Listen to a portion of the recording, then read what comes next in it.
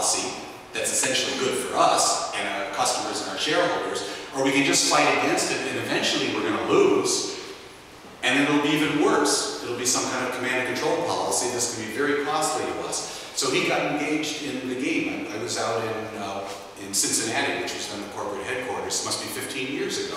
He had me come out to talk to his senior management. They didn't know what climate change was. They thought it was a conspiracy of the far left.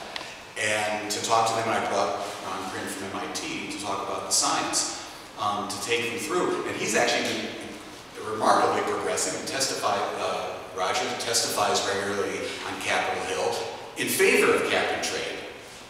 Not because he wants to drive up the costs for his ratepayers and to reduce profits for his shareholders, but because he knows the alternative, that if it's not cap and trade, it's going to be some kind of regulatory approach that's going to be much more costly, is going to be even worse. So that's my advice whenever I'm talking with CEOs, is to get engaged in the game, because there's more than one way to skin a cat.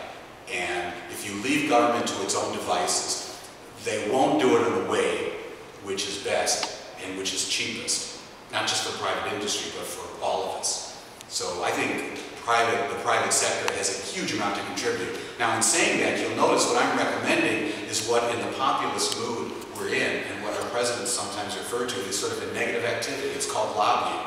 I don't think lobbying is negative at all. I think it's appalling that it's been demonized through the populism of the right and the left, as if it were. It's a fundamental contribution in a democratic society with that perspective and that understanding, whether the lobbying is from the Natural Resources Defense Council, which is a green NGO, or it's from Duke Energy. It's a fundamental contribution to the process. You and I don't have the information to contribute what they do.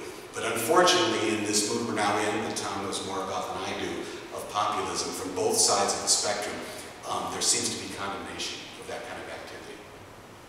So let me ask the final question here.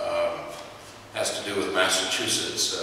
Obviously, Massachusetts sent a signal in the Senate race. Sort of send a signal in the other direction in Massachusetts versus the EPA, right, which was decided 2 years ago, where basically what Massachusetts did was to sue the EPA, and the EPA had concluded, this was under the Bush administration, that greenhouse gases were not air pollutants. And the Supreme Court, by a 5-4 margin, sided with Massachusetts and concluded that greenhouse gases were in fact air pollutants, unless the EPA could show that they had nothing to do with global warming. So there was a contingency there. But is this ruling, and the EPA has done some things under the Obama administration, is this a strong instrument or a weak instrument in terms of national policies and means of addressing the problem? Well, unfortunately, it's both. But I must first say that since you started out by saying you know nothing about this problem, you've demonstrated quite to the contrary. This is a problem you know nothing about. I hate to think about the areas of policy you know something about, but that's like. So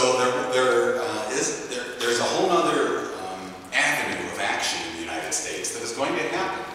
And it is a regulatory approach because it's legally mandated under court decisions. So the Supreme Court decision turned it over to the Bush administration, which kicked it to the Obama administration, to decide whether or not carbon dioxide under the Clean Air Act, for a segment of the Clean Air Act called Criteria Air Pollutants, whether or not carbon dioxide endangered public health and welfare. That's the key phrase.